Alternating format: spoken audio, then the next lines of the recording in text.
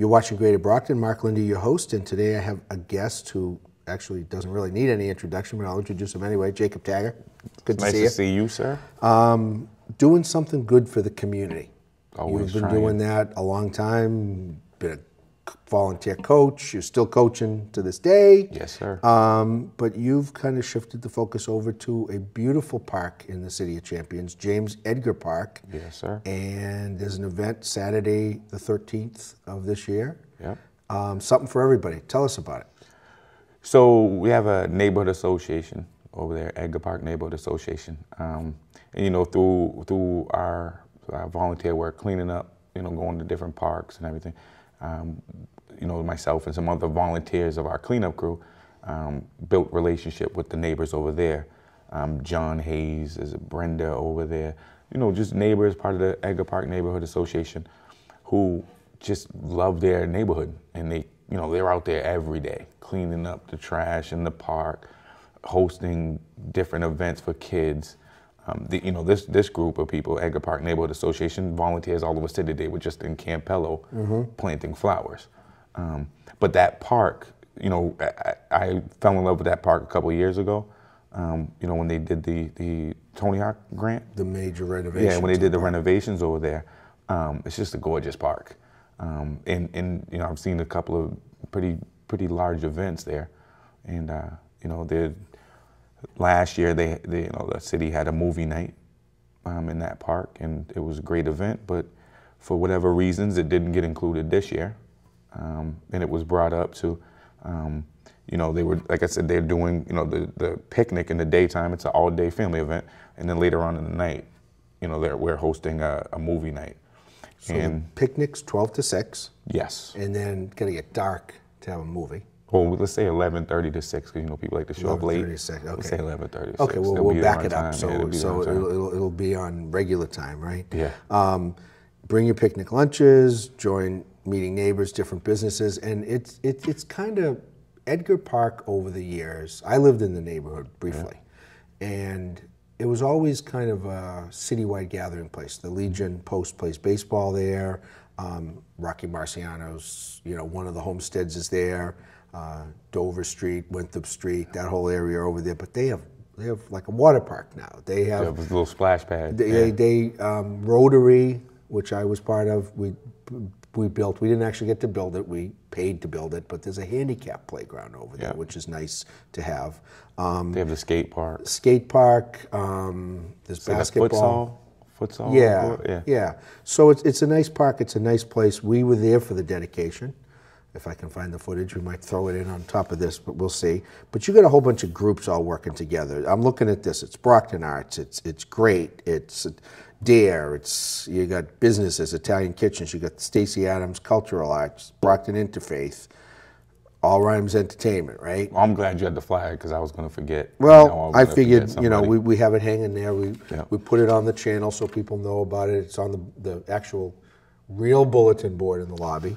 Okay, and you got Torrey and Associates as a sponsor. You got 21st Century. I said Brockton Arts, the Edgar Park Neighborhood Association, and Stacey Adams, which is down the street. That was an old, kind of decrepit old factory building that Brockton Arts and all the artists have turned into an area, and they're going to do a festival the end of August. I don't even know the number, 33 but it's on Dover. 33 Dover. And what, Warren Ave? Yep. I lived right around the corner there, and you didn't go near that building. Now you can go near that building because it's artists. Oh, I was in there the other day, last week for a meeting. It's amazing. It's an incredible building, incredible. So what's the movie? We had an online poll because we wanted the community to be involved in deciding. And I will say, I think the best movie that will be shown this year in Brockton outdoors will be the Goonies. Oh, there you go. Okay. Yeah, the Goonies will be shown. We'll give a shout out to Larry Boyd and the Hub. Of course. Because that's where the poll was. Oh, we did it in several places, but of course the Hub has the largest audience. But we had it in several different sites, and Goonies was a landslide. You know, I made a friendly bet with the president of the Edgar Park Neighborhood Association that Goonies would win, and it destroyed it. See, my movie wouldn't be considered a family movie. The greatest movie of all time was Animal House. I don't know about that. It was made for no money. John Belushi, Dan Aykroyd. It's kind of like what's the other one? The Frat House movie. You talking about like American Pie? But they made it for nothing. They made it for like $20,000, and it was a cult classic. I used to work at the movie theater, so I saw that. Westgate, when we had a movie theater, okay? I snuck in 6 times to see E.T. there. Okay, I saw every movie in pieces. And I didn't piece them all together, but I could actually write a book, Life According to Animal House. I actually lived in a frat house one summer down at University of Miami. It was quite the experience. Now, of course, the frat brothers weren't there. They just rented it out for the summer. But try to live in Miami in the summer with no air conditioning. What year was Animal House? Huh? What year was that? It was the 70s. It was 70, right around the time I graduated, 78 or 79. It was, See, I always forget, I thought you graduated in like 88. No, I was born in 76. So. I know, there you go. I know, that's okay, I'm showing my age. I'm qualified for adult 55 or over living this summer. That's my birthday. I'm looking older than you, young man. But this is a good thing. And oh, I forgot, Lady CJ Soul Food and Catering. Yeah. They're popular. What's the Cool Kids Project? Cool Kids, I want to say Luz LeBoy runs that program. Okay. She does painting and other different activities with the young people. What I want to say about the movie night. Yeah. So like I said, it got left out of the plans for movie night this year. So what I did is I contacted Ollie Spears. Yeah. And, he got me the information to get the equipment and the licensing. And then I reached out to the Plymouth County DA's office. And I said, hey, listen, I need some money for a community event. Would you guys like to sponsor? They was more than willing to contribute. I want to make sure I say thank you to Tom Monahan, active ward council, who's just got out the hospital with hip surgery. On the sidelines, probably won't see him there because he's laid out. He should be there. He'll find a way to get there. He better get there. Okay. And then of course, Counselor at Large Wynn Farwell, who's working with George's Cafe, making sure we have pizza at night. We're looking at hopefully a couple hundred people, just for the movie night, and throughout the day, hopefully we'll get 1,000 people to enjoy that park. And because you're putting it on, it's not going to rain. No, it won't rain that day. I already put in I got connections, sir. Okay, do you need help with any volunteers, or it's just come and enjoy? I want you to come and watch the movie. Okay. And you got to bring these guys with you, Okay. I love coming down here. You guys are always great. Well, we're glad to help, and that's a busy day.